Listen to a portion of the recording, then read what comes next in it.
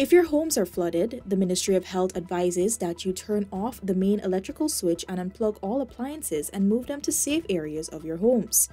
If you suspect electrical wiring has been damaged in your home, turn off the main and have it checked by a qualified person before turning on the power. Secure all important equipment, supplies, medicines, clothing, and other items in safe spaces in your homes. Place important documents and valuables in plastic and store them in a safe place. For more information, call the Ministry of Health on telephone numbers 223-9705 or 225-1263.